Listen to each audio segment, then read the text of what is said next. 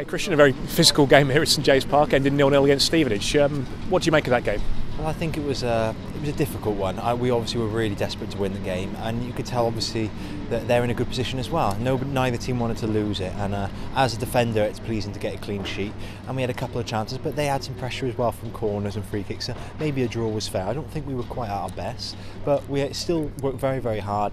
We could have won it, but it's just one of those games, unfortunately, we didn't quite have enough quality, so a draw maybe is a fair result. I mean, Tiz kind of made that point, I suppose, in his post-match interview, is that you don't want to say that, you don't really want to say you don't want to lose it, and if you know what I mean, of course you wanted to win it, but it is important, isn't it, not to have lost today's game? Yeah, well, I think we're on a nice little run at the minute, and you can sense that confidence in everyone, and we still think that we're going to win each game, but sometimes, the opposition has their quality as well, and they made it very difficult. They had some good periods of pressure from set pieces especially, and we had to grind that out, and they had a few chances, but we hit the bar. We had a few real almost clear-cut chances a couple of times, so it could have gone either way, and it's really disappointing we didn't get the win, because we're all craving to get up that table and start chasing that playoffs again. But it's just another game down. We've still got 9 more to go, and we're still playing all the top teams, so we've still got a chance, and we've got a good side here, so the confidence is back a little bit, I think.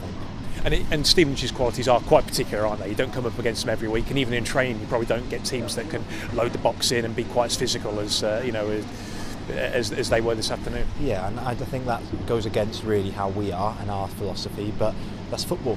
Sometimes you're going to have that clash of philosophies, and you've got to get on with it, and there was times there we had to battle, and then there was times where we had to show our quality, and we did, but sometimes maybe we could have done a little bit better, and sometimes that's just how it goes.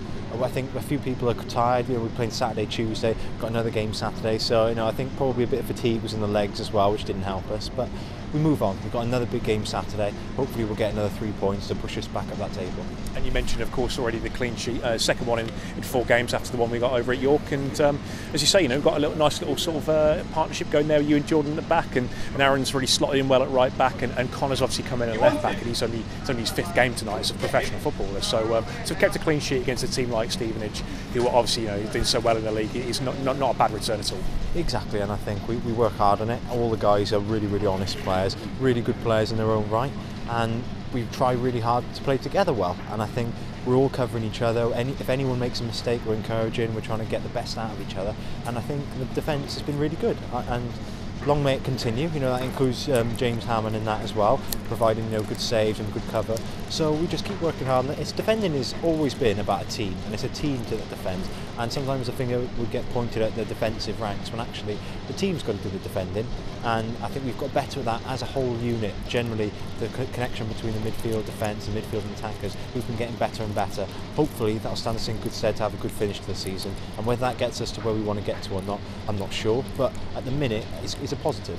And of course, at the other end, like you said before, we weren't that far away. Dave hit the bar, and Clinton, he was probably a whisker away from his first goal. The roof had probably come off, wouldn't it, Clinton? He's become a bit of a cult hero quite quickly, hasn't he? So yeah, well, he's a really, really good player, a really good pro, a really good person, and he's been excellent for us. And he's a really big focal point for our team. So I can't speak highly enough of him. And I'm really hoping. I was desperate for him to score that goal, but I'm sure it's just round the corner, because he's helping set up so many other opportunities and attacks for everyone else. So I think everyone here is really desperate for Clinton to get his first goal, and I'm sure it's just round the corner. So it's great to have more and more options. I'm sure Lee Holmes will be a really good acquisition for us, and he hasn't trained with us or anything. He came in today, just came off the bench, did really well. Hopefully we'll see more and more of him, and he can help us really have a good end to the season.